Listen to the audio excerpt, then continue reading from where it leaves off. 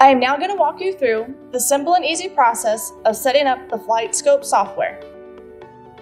Connect to the FlightScope radar with the corresponding serial number that is located on the back of the radar. Double-click the FlightScope icon on your Surface Pro desktop. Know that you have connected to the right radar by matching the serial number on the back of the radar with the serial number that shows on the first screen. This next page is where you'll enter your thrower information.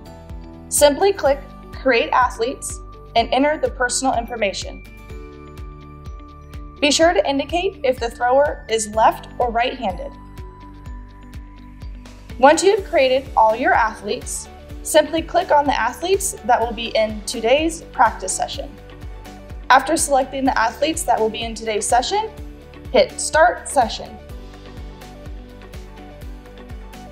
On this next screen, you will select the session type, either discus, shot put, hammer, or javelin, the type of measurement, scientific, metric, or imperial, and the circle diameter.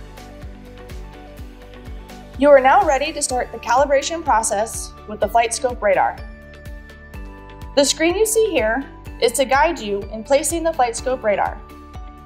Use the Precision Laser Measuring tool to get the laser measurements for direct distance, radar height, and ground distance.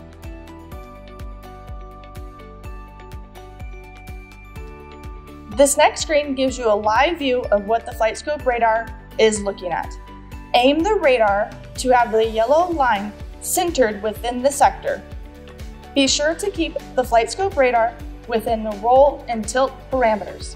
This will ensure that the radar is properly placed behind the ring. In this next screen, you will now place the overlay of the ring and sector. Place the first marker on the left hash mark of the ring. Place the second marker on the right hash mark of the ring. Place your third marker on your left sector line, and place your fourth marker on the right sector line.